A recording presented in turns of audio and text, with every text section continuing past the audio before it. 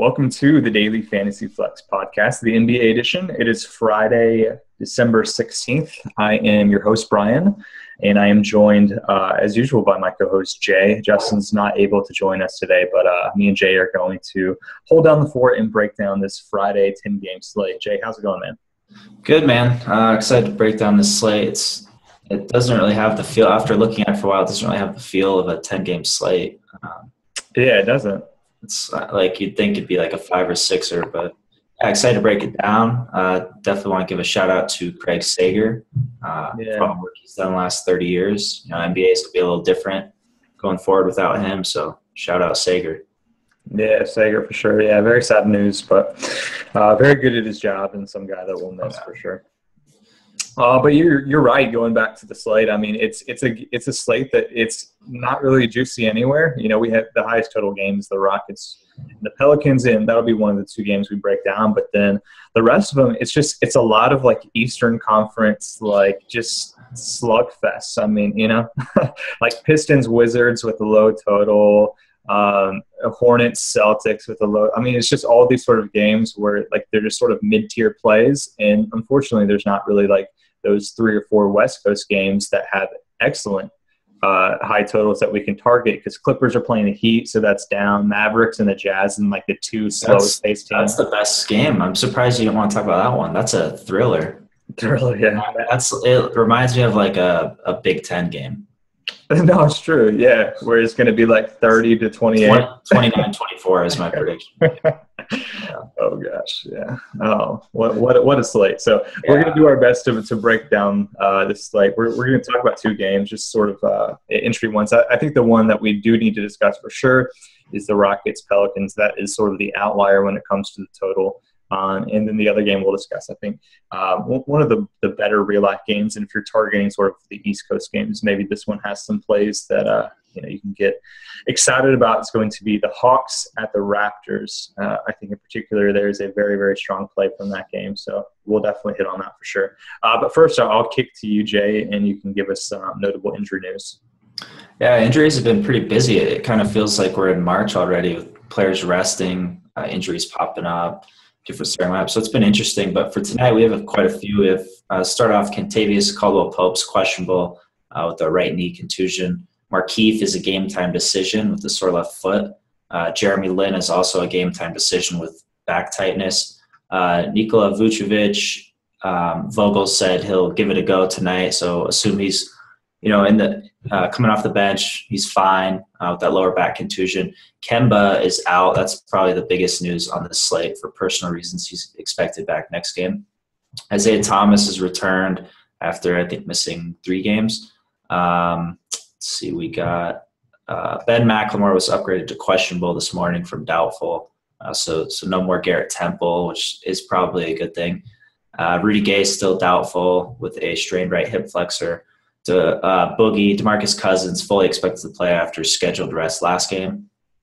James Ennis has been upgraded to probable, and then Chandler Parsons and Mike Conley have been upgraded from out to doubtful. I think there's like a decent chance Conley will actually play, but not as of now.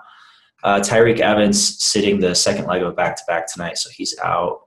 Tim Frazier, of course, expected to miss 7 to 10 days. Nerlens Noel is probable. Joel Embiid was downgraded to questionable. He didn't participate in shoot-around today, so that's something pretty big to monitor. Dario Saric is probable. Luke Mbah-a-Moute was listed out, but Doc Rivers said there's a chance he could play, so we'll consider him questionable but closer to doubtful. Tyler Johnson, questionable with an illness. Barea, Dirk, Bogut still out. Salam Nadri, questionable. And George Hill ruled out again with that toe that's just – I don't know. Did they amputate it or something? It seems like it at this point, right? It's wild, man. Yeah, but he's out again. So, oh man, that Jazz Mavericks game. Whew. I know. It gets better and better, right? So all right, so let's jump into these games. Again, the 2 that we're going to discuss are going to be the Pelicans visiting Houston, playing the Rockets, and then the Hawks are on the road up in Toronto to face the Raptors. We'll start with the Pelicans-Rockets game. This one's sort of the juicy one of the night. It has the highest total of 219. And the Rockets, sort of as usual when they're in the slate, they're projected for the highest team total at 115.25. They are pretty sizable favorites, biggest favorites on the slate at 11.5 right now. It's moved up just a little bit this morning. So, another interesting one where you try to figure out what to do with James Harden in a double-digit game. But total is very, very juicy. I have a interesting stat for you, Jay, that I saw on Twitter. Let me pull it up here. Houston lineup of Harden, Pat Bev, Ariza, Rhino, and Clint Capella has a net rating of plus 25.7 in December. That's over 8 games and 100 minutes played. And I think this is a big deal just because really since Beverly's return, they've just been crushing teams. And so I think, you look at this 11.5 point spread, and that seems high, but it seems about right. That this could turn into a potential blowout. Ever since Beverly has come back, they've been a little better defensively, and Houston's actually looked like a really good sort of top 4 team in the West. Yeah, man. I mean, this is what I expected. I was really, really high on Houston coming in, just with their spacing and the shooters they got. Defense isn't going to matter as much, but now you have Beverly. I think they're 8-0 in those games you mentioned this month. And yeah, they're playing really well. Their D rating is 7th in the league over that same time frame. So yeah, there's a lot to like. Beverly's playing, top-notch defense. He's making a run for Defensive Player of the Year, first guard since Gary Payton. Huge difference maker, of course, for this team, like you mentioned with the starting lineup. So yeah, I mean, the big thing with this game is, of course, the blowout, and that's something to monitor because yeah, they have been blowing out teams quite a bit lately. We got the Pelicans on a back-to-back second leg. They're traveling. So it's a tough spot, but you look kind of at this slate and Boogie's another high-priced guy, but he's going against Marc Gasol. You have these spots where it's difficult to kind of spend up. So you're looking at the 2 guys, and that's Anthony Davis and Harden. And just looking at this team total, knowing that Harden's floor is still really high enough, especially even if he only plays 3 quarters, he's not going to be value at that price, but you're still getting something. And then you have the ceiling, of course, which is 70s. So I think you still look at Harden really, really hard on this slate. Yeah, for sure. I mean, if you're just looking at matchups, and this is why we talked about it being sort of an ugly slate, because there's no really high-priced studs that really just massively stand out.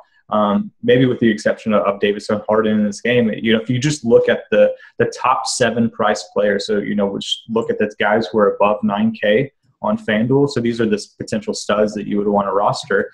Only Davis and Harden have a positive opponent plus-minus mark. So, you have Boogie, in this really bad matchup against Memphis. Giannis and Wall and Chris Paul and Whiteside all have fairly negative opponent plus-minuses. Some of them are a little worse than other, Chris Paul specifically. But, none of these guys are really if you're just looking from a matchup and price point, looking for cash games, it's sort of hard to get excited. So you really might be a slate where these are the guys, maybe potentially stack them if you can afford them. That's a little tougher on DraftKings, but on FanDuel, just sort of stack this game and hopefully they go back and forth. Do you think that you'll try to get both in for FanDuel? I don't know. I don't think so. Anthony Davis this season, he has a 4-game sample size of second leg of a road back-to-back, and he has a minus 13.7 plus-minus on DraftKings. So he's only averaging just 38.75 on those road back-to-back. So it's a bit tougher. He played 39 minutes last night, I believe, and we projected at 39 again because he plays all game basically. Very consistent minutes, but it's the production that I'm worried about coming off a lot of minutes the night before and traveling. So I'm a little bit more on the Harden side. But FanDuel with Sessions, of course, and a couple other guys, small forward, you don't really need to pay up. Depending on maybe if Dwayne Wade rests, then I would definitely try to get Jimmy Butler in there harder than I am now. But I think on FanDuel you can make a case of playing both, probably with all the value.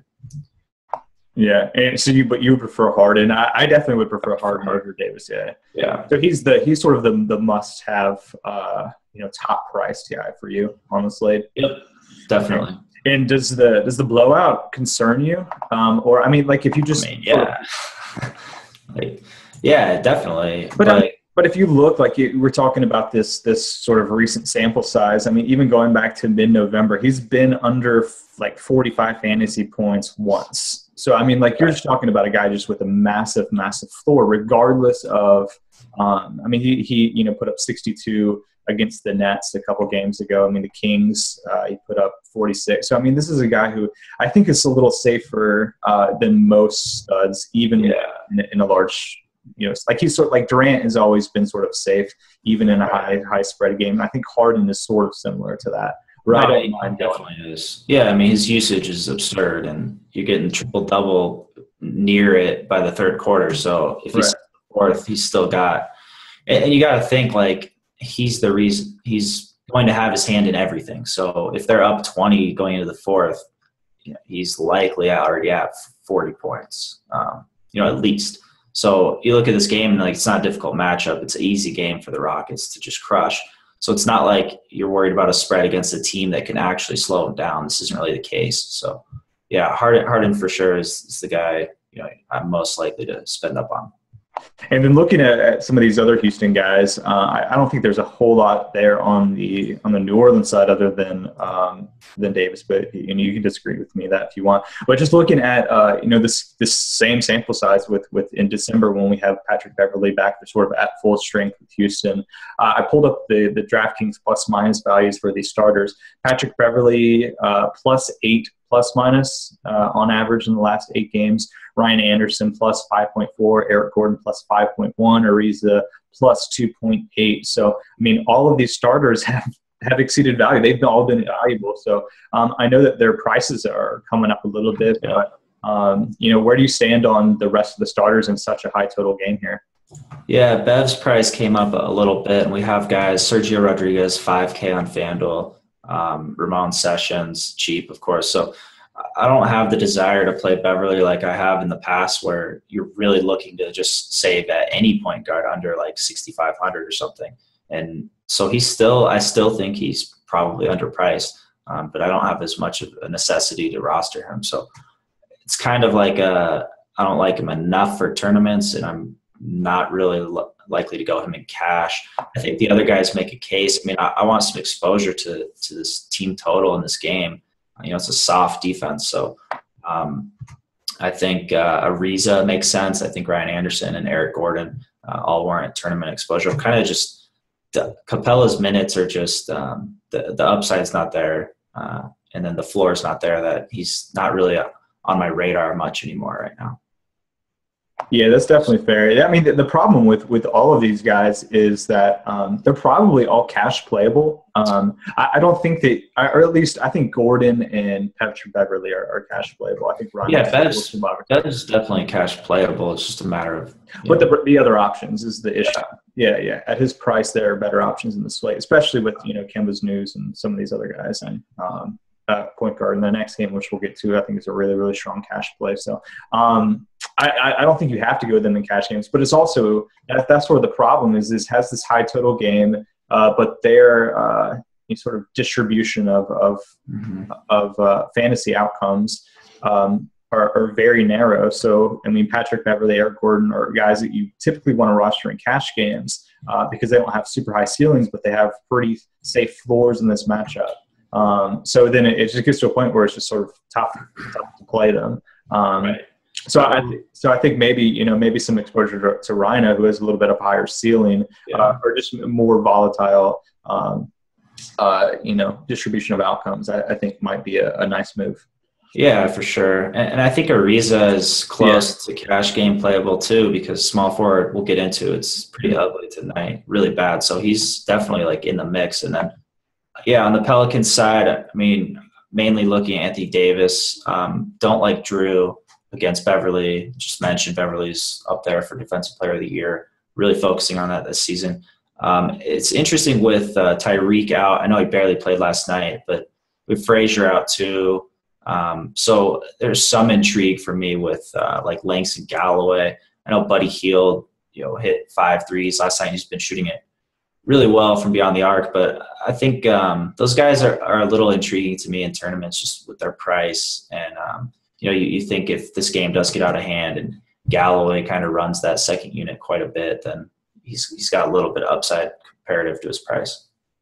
Yeah, I mean he's the only guy that I would even sort of consider with sort of small exposure. He did have 30 FanDuel points a couple games ago against the Warriors, and again, it's really just sort of feasting on the second units with Hield and those guys having to move up without Reek. So I don't mind that, but again, it's going to be minimal exposure I think to these guys other than Davis, and this game could be a blowout. I mean Houston I think is far superior to these guys. Yeah. All right, let's move on to this next game, which is going to be the Hawks and the Raptors. This game is in Toronto.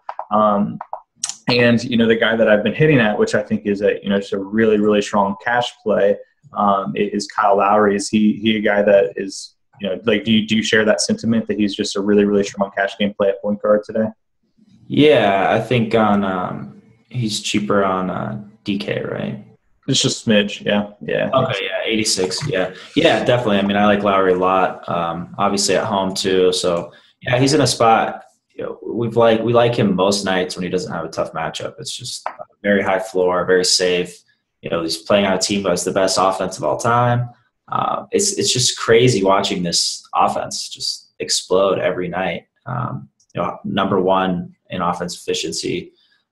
So yeah, I'm big on Lowry. I want to piece this game. I like this game a lot in that I think Atlanta can keep this one close enough to where we could kind of see a potential shootout. So not only are you paying for Lowry's floor and cash games, if you're big on this game, you get him and then you get other guys and you kind of hope this game pops off and Lowry kind of reaches that ceiling as well.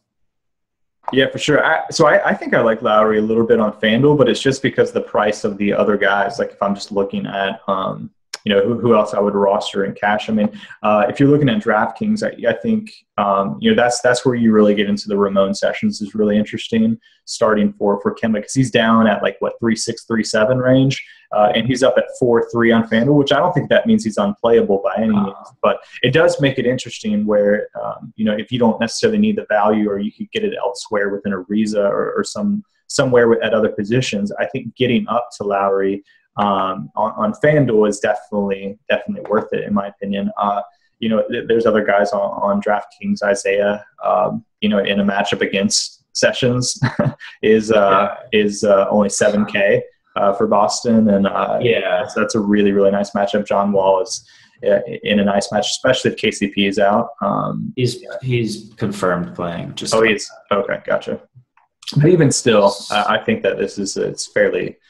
Not a disastrous matchup for John Wall. His price at 8.9 is not bad on DK. So, right. So I think I prefer Lowry for those reasons a little bit better on FanDuel just because all of those other guys are priced up, whereas there's not really a huge difference between his DK and FanDuel salary. Right. Yeah, and you're mainly looking – this team's offense is so deep now. You're still just kind of primarily looking at the backcourt with Lowry and DeRozan. DeRozan's still – probably slightly underpriced on DK. I think he's worth a look, but probably makes more tournament play for me. Just with kind of trying to fit in Harden or whoever and not really having the money to spend up at shooting guard. Yeah, for sure. So, I mean, are any other guys we're looking at little two-pat love at all?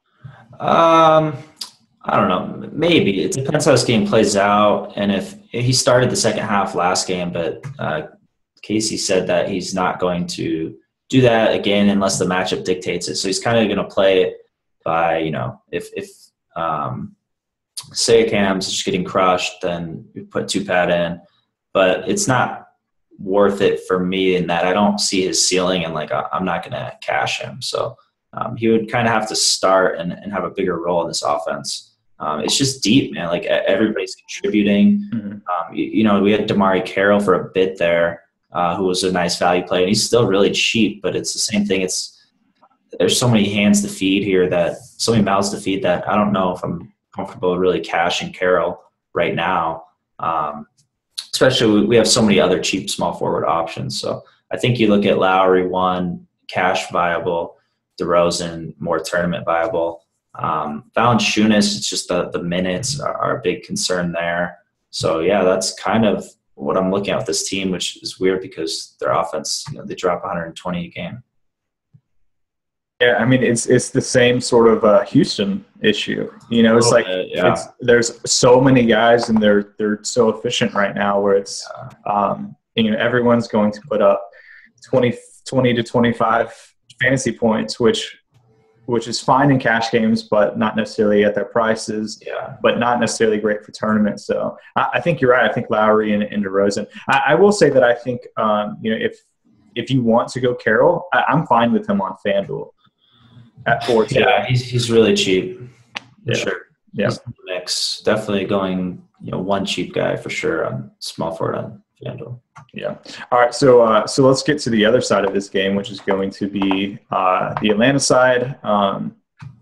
Theoretically, this seems like a really nice game for Dwight Howard against the Toronto team that really, really struggles down low. Really, that's been the trend this year. Their front court defense has been pretty awful ever since Bismack Biyombo left. I think Bebe has done a little bit better lately, but I don't think that is a matchup we need to be concerned about. So I'm not sure that Howard at his price points are a guy you're looking at in cash, but I think he's a really nice tournament option in a game that you said that has some potential to go over their total a little bit here.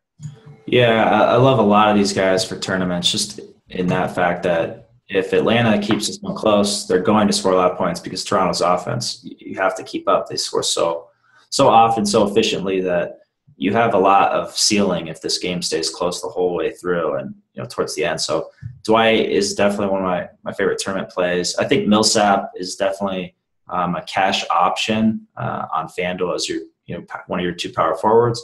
I still like him a lot. You're getting a high floor there. He's similar in the realm of Lowry, where I really trust his floor.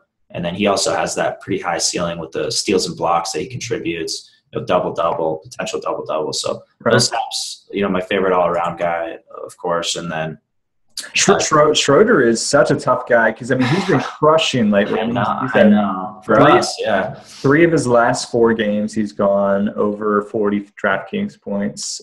He was at 36 in that third one of the 4. So, he's just been absolutely crushing it. He's averaged a 10.42 plus minus on DK over his last 10 games. The one game that he didn't hit value was on the road at Toronto. So that's the problem. He's been crushing everyone, but he struggled a lot in that game against Lowry. He shot the ball okay, but really his peripheral statistics, his assists and everything were down. The Hawks just didn't quite play as well with him. So that's the problem. He's been crushing, but the one sample that we have with Toronto on the road, he struggled. So that makes him a hard player to dissect, I think.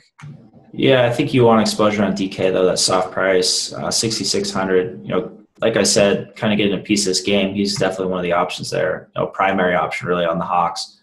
You go those big 3 maybe and go all 3 and kind of game stack this a little bit. But Toronto has been the second best matchup to opposing point guards this season in plus minus when they're projected of at least 15 points. So I'm not necessarily scared away off that one game, especially if the assists weren't there.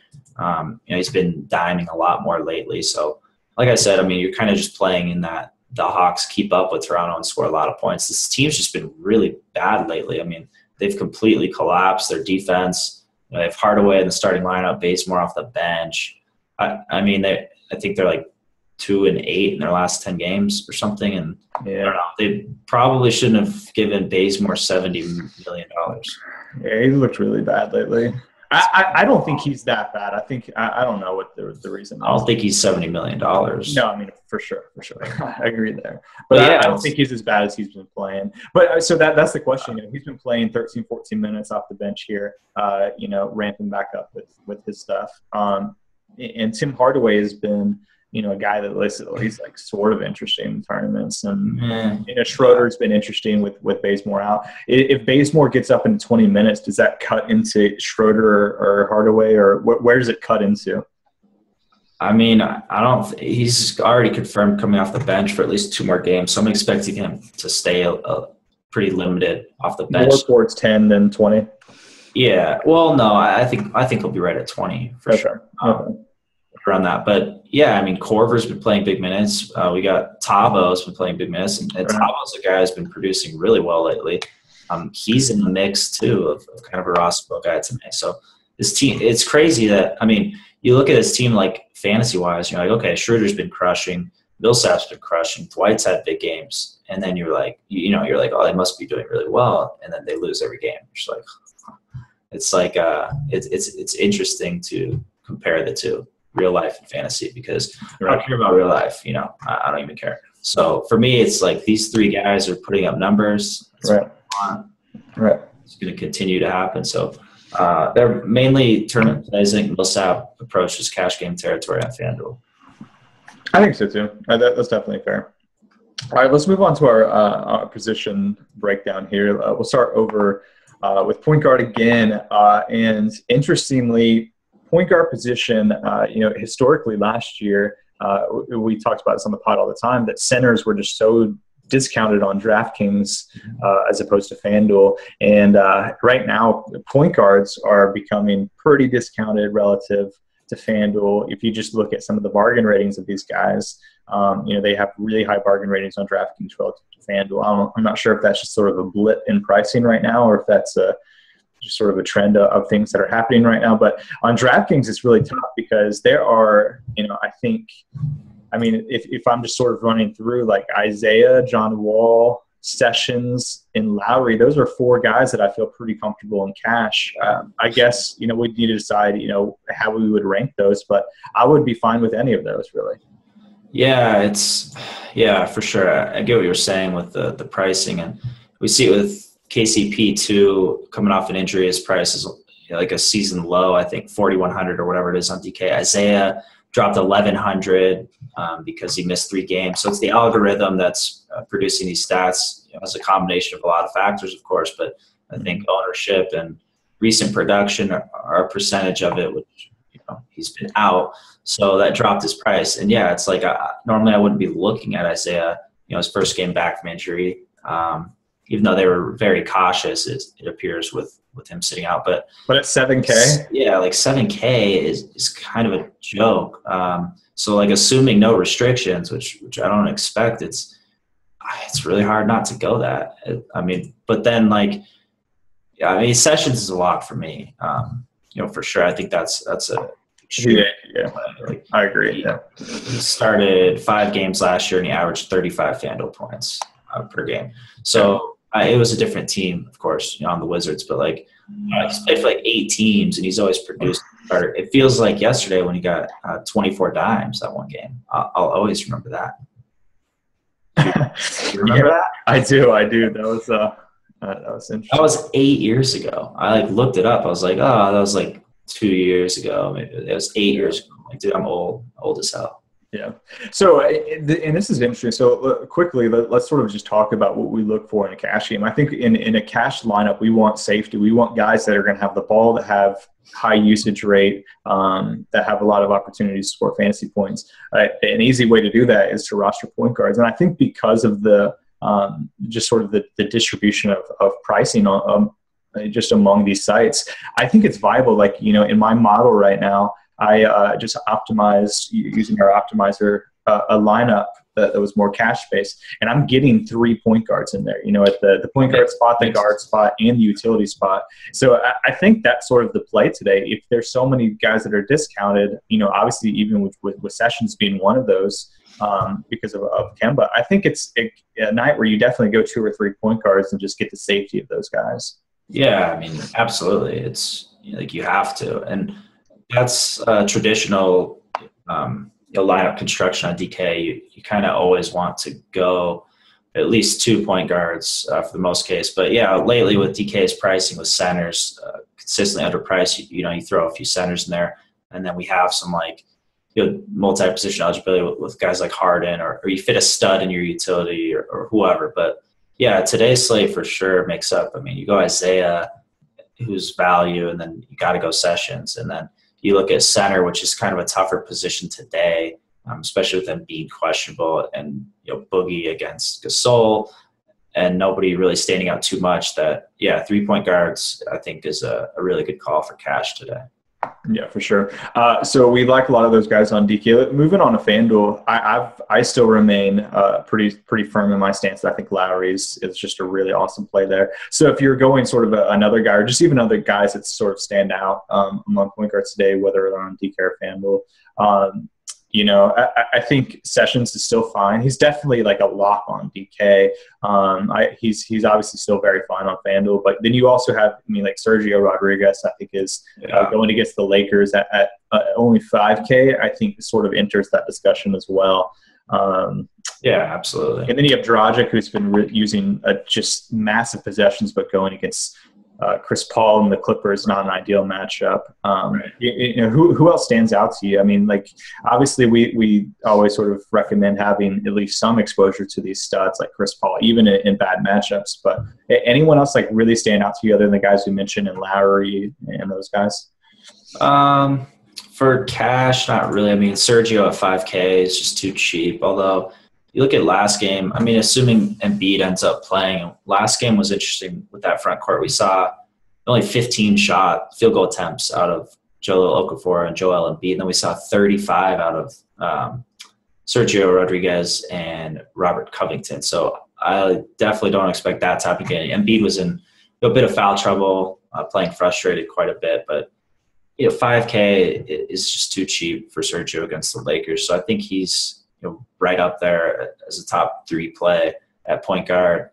I'm probably higher on Sessions than most, but I get it on FanDuel. If you don't need to save there, you don't have to. I mean, Sergio's not that much more, so you can spend up on one of those guys, Lowry, whoever. But a lot of those top guys are more tournament plays. Wall is more appealing to me on DK.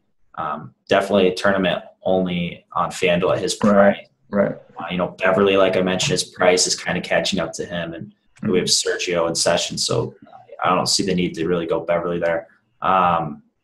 Who else we got? The rest are just tournament plays. So these guys are all within 1,000, 1,300 of each other on FanDuel. How would you rank Sergio, Sessions, and even I'll throw Pat Bev in there for cash games? You would go Sessions, but how would you go to Sergio, Pat Bev? Would you go Sergio over him? Yeah, I'd go Sergio. I'm as of now, I'm probably trying to go Sergio and Sessions. Okay. My 2 spots, but that could change kind of depending on how badly I want to go Jimmy Butler as my small forward number 1.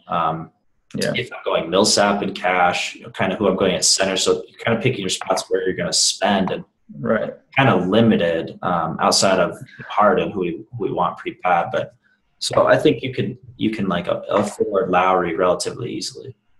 Yeah, roster construction is definitely interesting because, just on the surface, I would much prefer, like if I'm paying up at either point guard or power forward for Lowry or Millsap. Lowry is pretty easy for me over Millsap, but the question is what's the opportunity cost going down? That's exactly it. Yeah, for sure. I think I prefer Lowry as well, most likely, but point guard, you have value, safe value. Sessions starting point guard.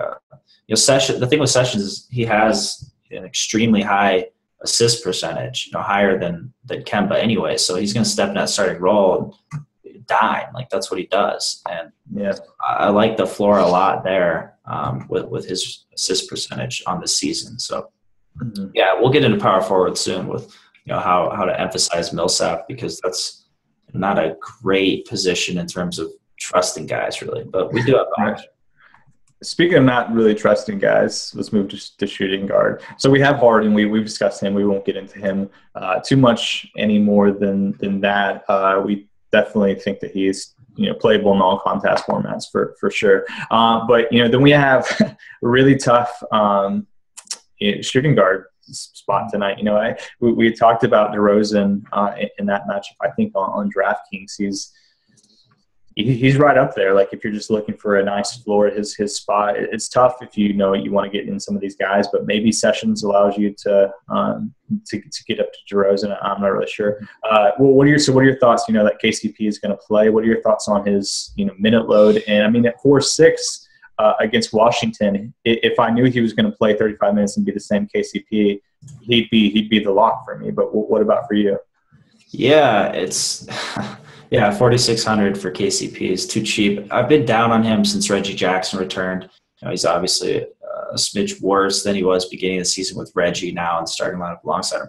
But I mean, I'm not worried about the minute. He's confirmed playing right now, so I'm expecting 35 minutes. He played 35 minutes the last game. It's not a guy I'm really worried about with the minutes limit. He's very safe with those heavy minutes. It's more of a matter of like, what's he going to produce for you? But on DK especially, you kind of compare him to the top options who are all expensive, and he's kind of the lone guy who's cheap, and you could say, okay, I'm getting a starter playing big minutes in a plus matchup. I mean, you think he's going to contribute enough. So he's definitely up there. I mean, DK is a site that's really tough on pricing overall, your whole roster. So you're kind of definitely wanting these spots. And this one's just a matter of he's simply underpriced by a good margin. And, that immediately makes him an option. I don't love it. I don't want to go him. I'd rather not, but he's certainly in the mix. I mean, you have to consider him and kind of play around with lineups with him to see what he gets you. Mm-hmm. Yeah, I mean, it's tough. So this is tough for me as well. So, I just used our on-off tool to do this, our Kemba thing, just to figure out how Batum did last year with Kemba, because I think Sessions is sort of a must play, and last year the guy who was the backup point guard, Jeremy Lin, one game without Kemba, Jeremy Lin just crushed by. He put up 38.8 DK points, exceeded value by 15.1 points, but in that game, and it's only a sample of one, so this is the tough part. Batum sucked. He put up only 23 DK points. He missed value by 6.1 points. So Batum and Kemba have always been sort of oddly correlated, tied together in terms of just production and how the team plays. And that's just something that I've noticed watching Charlotte a lot. So, people are going to think that this is just a natural plus for Batum, but and I'm not basing this off one game sample, but I think it's not quite as simple as that. Yeah, I don't want to base off one game sample either, especially with Jeremy Lin, an entirely different player than Ramon Sessions. So it's tough to look at the sample size when it's that small. Right.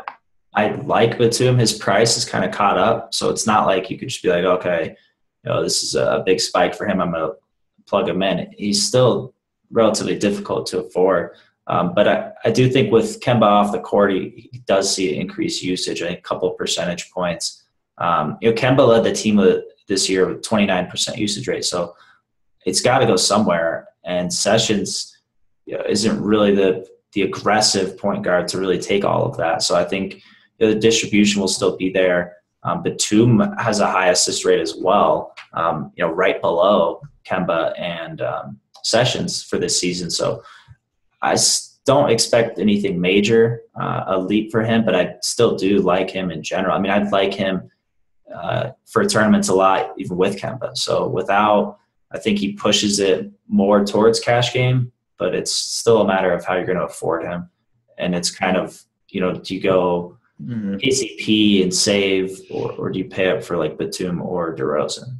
Yeah, that's the question. Moving on to FanDuel, I think, just sort of guys who stand out.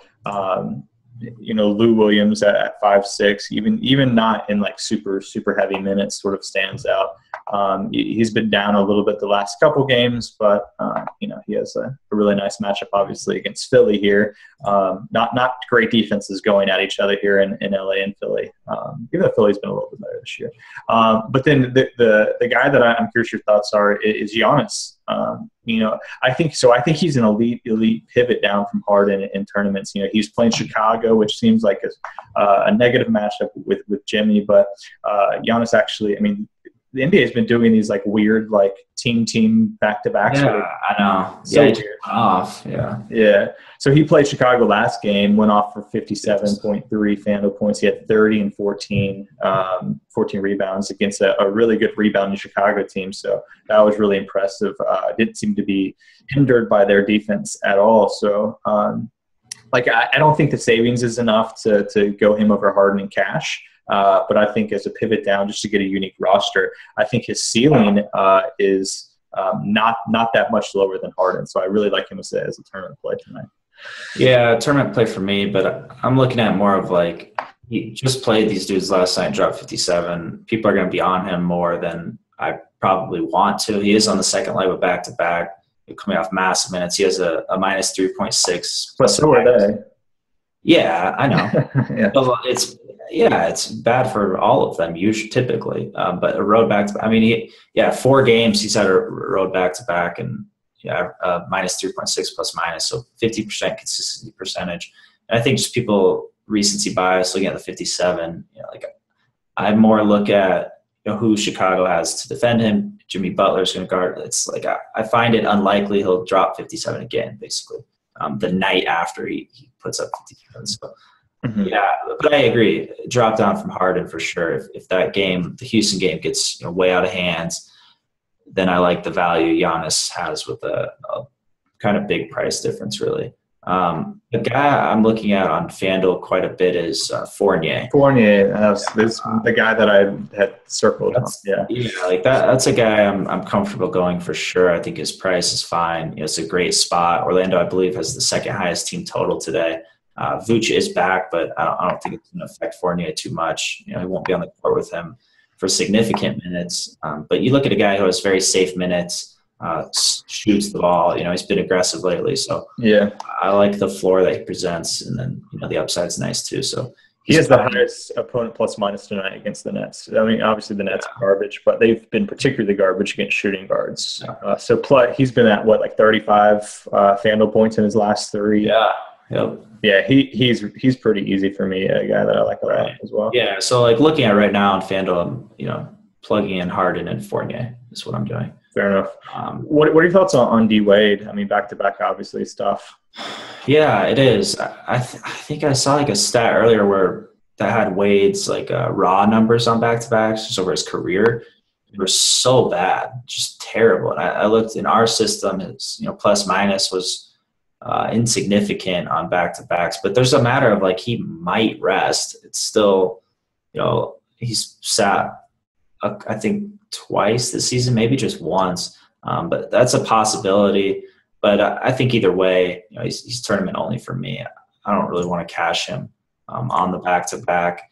Although DK, he's up to 7K there. So I think he's sort of off for him tonight, low tournament. I mean, so the thing with Wade, he's been the most consistent player lately, the last 8 games. I think if you're going to play him, I think cash is fine. But I would prefer Fournier. So, I just don't see myself going him because of the other options. Yeah, for sure. The only other guy is that I am even sort of looking at, but it's only just to tell is Wes. I mean, going against Wes Matthews going against. He's been so good lately, but the matchup against Utah is sort of a stay away from me. Yeah, I don't want anything to do with that Big Ten game. I already said the scores would be 29-24, so there are limited points if you're looking at any of those guys. That's kind of it. I mean, I don't love the spot for Beal. Avery Bradley's been nice, but we have Isaiah Thomas back. Lou Will, I think, with the big roster now, everybody's healthy. I'm not in love with. You have Giannis back-to-back, Wade back-to-back. Galloway is intriguing. Buddy Hield's intriguing, but limited tournament exposure. So your pool is pretty narrow here, and I think it just emphasizes how much you really want to get Harden in there. Right. Okay, let's move on to small forward. We'll keep on trucking. So the decision, not the decision of the slate, but an important one is what to do with Jimmy Butler. He really struggled. I mean, again, this is that game where they just played against Chicago and Milwaukee. Yeah, and he really struggled. I mean, he shot 6 of 16, only put up 31.1 FanDuel points, just really struggled against Milwaukee. In a back-to-back against a team he just struggled with, I think there's some risk here, especially at 9K, but then you look at the other options and where else do you go? It's so bad, man. I mean, you could pick 2 cheap guys, I guess, but I don't know. Ariza and Yeah, I mean, And like Damari. Tabo's been nice. Damari. Yeah. I mean, I think Jay is fine. Yeah. Crowder's still underpriced. Right. You're gonna have to go one of these guys, if not two. So it's really tough. I mean, a guy who I'm hoping is in play is Kelly Oubre if Markieff is out. We saw him go 40 minutes last start. So if Markieff, who's a game time decision, ends up getting ruled out, Oubre is a guy For sure that I'm considering, 4K on FanDuel. So that would be very nice if that comes out. Would let you get up to Butler for sure. Yeah, and the thing with Butler is, I love him for tournaments. It just kind of makes me like him even more that he struggled last night against this team, playing back-to-back, blah, blah, blah. He's a machine. It's not like I'm worried about his fatigue or not playing heavy minutes again. And then you have the upside if Wade doesn't play heavy minutes on the second one back-to-back. So Butler's a guy I like a lot. And you just mentioned, he did so bad last night. He still put up 31. On this slate with these options, 31's real nice. I can live with that if that's his form. You get that 50 ceiling and you more likely 40. So Butler's a guy, I like a lot. It's just kind of a matter of where you're saving. Right. It depends kind of on – point guard and power forward are big with if you're going like Millsap and Lowry or something, you're not going Butler with Harden. So it's kind of come down to where you're prioritizing. I don't think the matchup or I don't think Butler's poor game last night was just random. I think that he Giannis, I think, is one of the better wing defenders in the league for sure. I think he's taken a huge defensive leap on top of his offensive leap, and really his length just gives Butler problems. But that said, just Butler is safe. Even if you get 35, that's fine. Yeah, if we had a deeper small forward pool of top-tier guys, Butler wouldn't be a consideration to me, really. But he's the lone guy. You throw out Gordon Hayward in that Big Ten game, and you don't really have anybody with a massive ceiling. So it's tough. I like paying up for the floor is basically what it comes down to. Right. So this quick aside, and we'll jump into power forward. I was listening to the Dunked On podcast with Nate Duncan and Danny LaRue. They were talking. They did their best prospects under 23, and they had Anthony Davis number 1. I'd encourage you to listen. It's a good pod. Anthony Davis number 1. They had Cat number 2, but Nate was talking about how he really thought about putting Giannis number 2 over Cat, and just how dominant Giannis has been. He's been a top 50 guy in terms of PER and RPM, and probably the best player or the better player of the two right now. It's hard to argue Cat's ceiling, but made me think about a question. And obviously, this is sort of this is tough with Dirk, but is Giannis it's his career? He's 22 years old right now. Yeah, he just turned 22 last week. Last week on December 6th, he turned 22. Is he currently on track for the best career ever for a foreign player? For an international player? Outside of Boris Diaw, my main man, he's got a chance. Depends. Hakeem Olajuwon, I think if you consider that, sure, that's a borderline one. But Dirk won the MVP, obviously. Yeah, Dirk's the guy you compare everybody to for international players. But I think Giannis has MVP upside. I really do. I do too. It's crazy. Dirk's you got longevity. Obviously not this year. He's got a ring. So it's tough, speculating. But as far as just talent, I think Giannis has a ceiling for sure. That's at least comparable to Dirk, if not even more. So Giannis is over a year younger than Buddy Hield. I know. I laugh at the Buddy Hield pick, I think, every day. Buddy Hield actually turns 23 tomorrow. So happy future birthday, Buddy Hield. We'll be thinking about you. Yeah, Buddy. It's crazy. We're talking about all this young talent in the league, and Buddy Hield's older than all of them. All Cat, all these guys. It's just so when they talked about the CBA was just extended, and they were talking about how they wanted to push for this 0 and 2 rule where players could come out right out of high school, or if you don't, then you have to stay 2 years, sort of like MLB does with I believe 0 and 3. I think is how MLB does. And they were talking about how they don't want to do that, and it's mostly just protecting the teams from taking guys that are coming out of high school. And my thought was you're taking Buddy Hield after 4 years of college. How are you not making mistakes even in his current standings? Yeah, it's bad, man. Yeah, it's bad. I think a lot of teams are catching up and getting better across all sports, but like see a mistake like that and similar scenarios, and it's kind of like they took him over Jamal Murray. I think was bad. I mean, there are a lot of bad. Like even at the time though, it's like that's a bad pick. You kind of just know. But he hit 5 threes last night, so whatever. Just the people that are on Team Buddy. He's amazing. But yeah, man, Giannis for sure. Yeah, definitely has a massive ceiling there. But I did forget, just going back to point guard really quick, I want to shout out Alfred Payton. Sure, yeah. We do have Vooch back on the second unit, but I don't think that really stops his ceiling. But he's had a massive ceiling lately, so I think he at least deserves tournament exposure. I think even after he went off, he was only like 6% owned in the FanDuel stand. It's a guy I think it's something. But do you got anyone else for small forward you're kind of considering? I mean, not a whole lot here.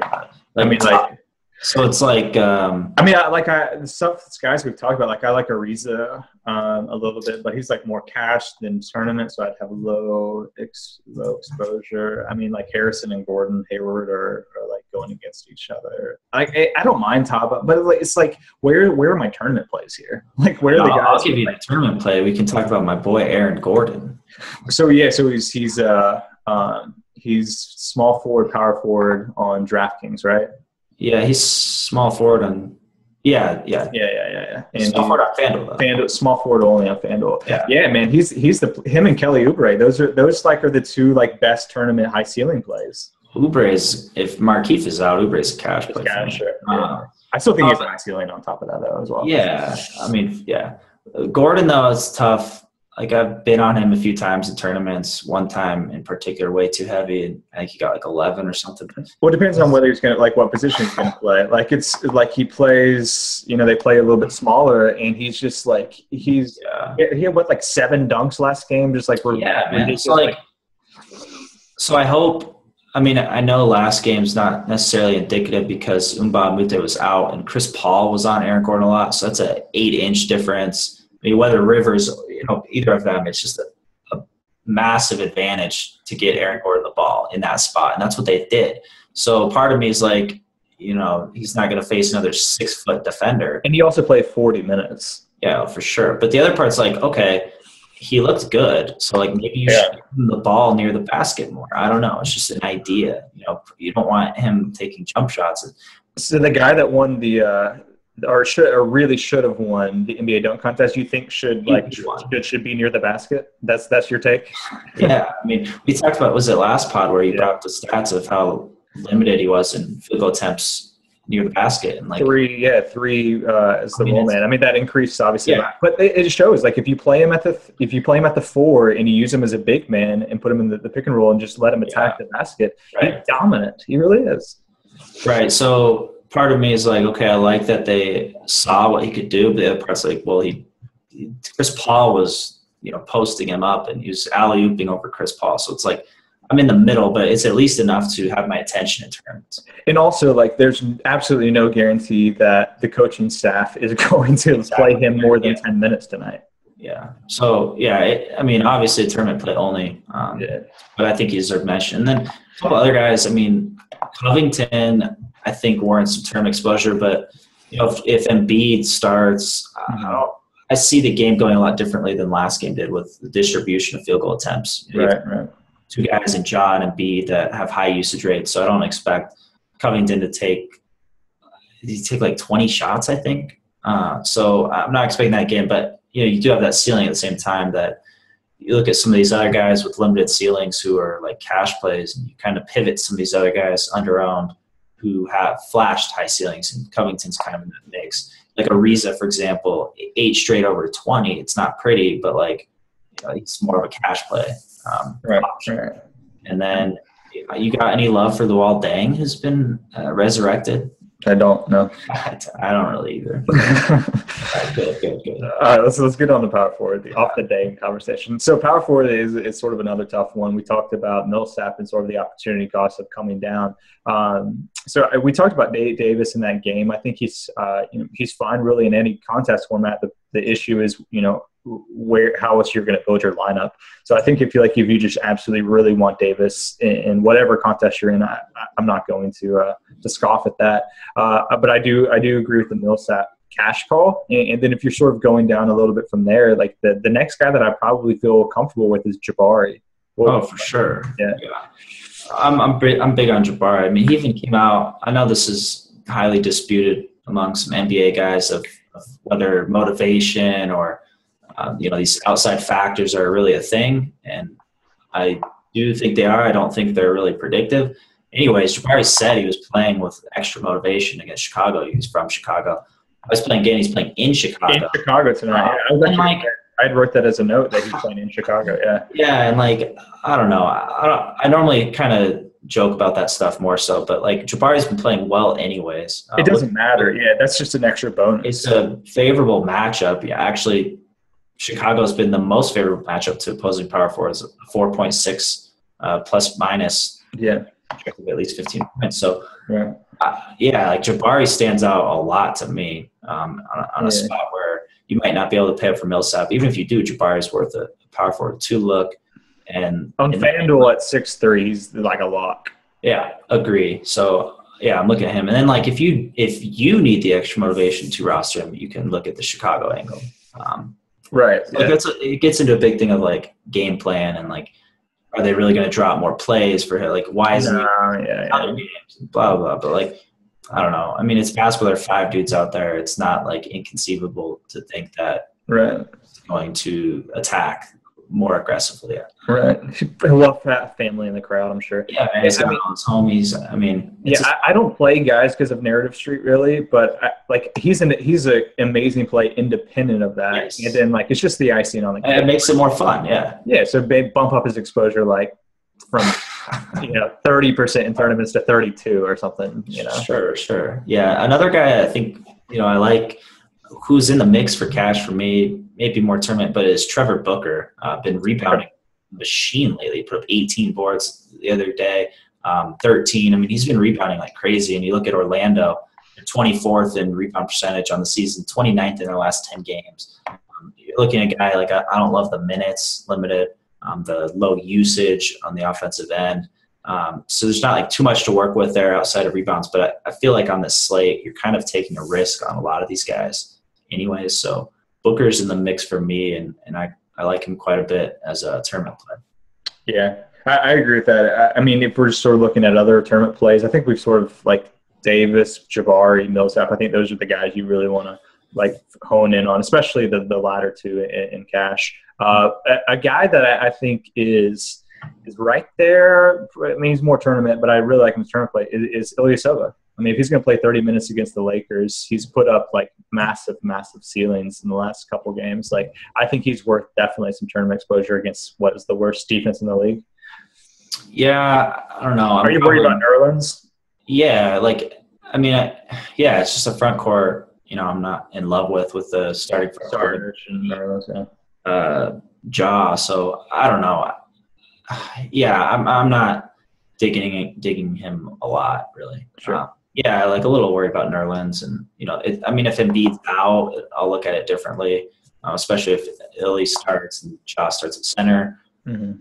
Then I'll like him quite a bit. And it's not a good sign that Embiid missed shoot around and got downgraded to questionable. So I'd say for now, I'd probably be more surprised than not if Embiid plays. So I'm kind of leaning on him sitting. So in that case, Illy's up there for sure. Just if we get confirmation. Yeah, for sure. Yeah, it was sort of with that caveat for sure. Any love? Sort of like really fringe guys now that I don't hate, especially if they just have some upside with minutes. Marvin has been really bad, Marvin Williams, but yeah. With Kemba out, maybe Batum and him step up a little bit, little bump in usage rate. Tobias has been bad, but maybe he bounces back. Julius Randle's. This is the trend of guys that have been really bad, but probably going to play 30-ish minutes and has some upside in this matchup against Philly. So I think these guys are worth at least some looks in tournaments. Oh, they are. Randall is the guy I was looking at too, and I'm just like, he's playing good minutes, solid minutes. He's just doing so bad, but we know that he has a ceiling. So I guess I wouldn't be quick to just write him off looking at his last 3 games or whatever and be like, oh, he's not there, his ceiling's not there, or whatever. But like, yeah, if you look at a spot where Embiid's out, you've seen the numbers of Philly without Embiid on the court, and their defense is, I think, 29th in the league. So it's a great spot for him down low if he's kind of squaring off a bit against a jaw-led front court on the defensive end. So Randall, for me, especially with low ownership, makes perfect sense to have kind of heavy exposure in tournaments. A guy who's just a little overpriced, probably, but why isn't he like at least semi interesting in cash? JaMychal Green. I mean, going a really nice matchup against Sacramento. He's been so bad. He's been really good. He's just been really bad in his last 2. But it was brutal back-to-back against Cleveland. I mean, like that matchup against Tristan is maybe the worst matchup for him in the NBA. Probably, yeah. I mean, yeah. I don't know. He's in the same mold of these other guys, like Tobias too, and sure. All these guys are kind of just disappointing. I don't think you need to go them in cash when you can just spend a little bit more on Jabari. But like if JaMychal if he had just rested the last 2 games against Cleveland, he'd be a cash guy. He'd be up there, yeah. So it's sort of recency bias, I think, that's sort of taken us off him a little bit. Well, I don't think you need to go him because Jabari's just 630, but I'm saying that he's not like the most awful play in the world. No, he's not. And then we got to give a shout out to Blake Griffin for a tournament play as well. I don't think we touched up on Chris Paul either, but both those guys I like as tournament plays because the projected low ownership for both. So I think you definitely want a piece of some Blake tonight. It's not a scary matchup for him. Yeah, definitely. So moving on to center, like obviously the Embiid news is going to just completely change center after we record this. So they definitely keep up with the NBA news feed, but just sort of independent of that, and Ja and Embiid, like those guys are interesting if one plays the other. How bad are you going to try to get Horford Andre Drummond into lineups on DK where he's only 7-6 going against Washington?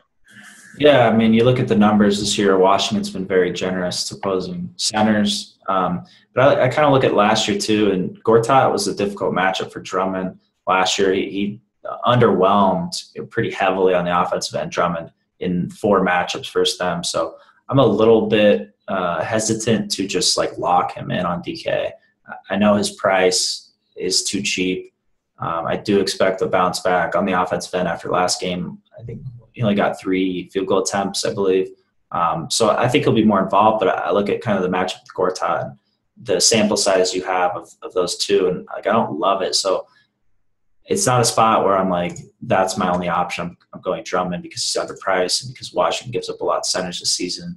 So I'm not necessarily locking him in, but at the same time, it's really difficult position to kind of grasp tonight, especially with the Embiid news.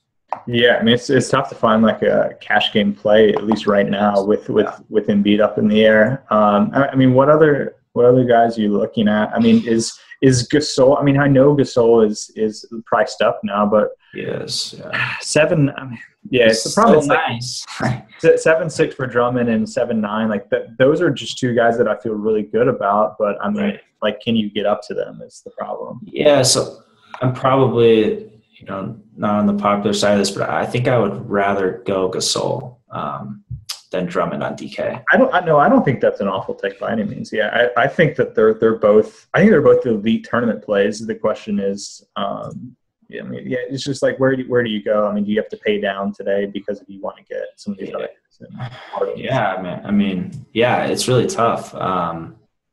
It's mostly just a lot of guys who I really like in tournaments, and it's kind of similar on FanDuel too. Like, who you feel comfortable enough cashing.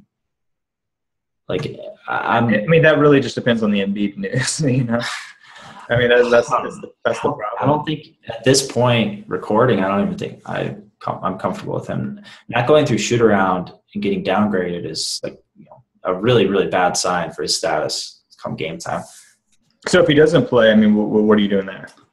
So if he doesn't play, we have Ja right on a minutes limit. So I'm kind of, I guess, just off both. No. I'm saying I'm on Ja. Okay, you're on Ja. I won't have a minutes limit. He's 5,100. Playing against the Lakers, it's like the best matchup. He's the value play on center for sure. Yeah. So, but he is a little pricey on DK, which sort of makes it interesting. Like it's not like that much more to get up to Gasol, into Drummond. Right. It's like 1,000 or so. Yeah, that's tough. I think on FanDuel though, it's fairly easy.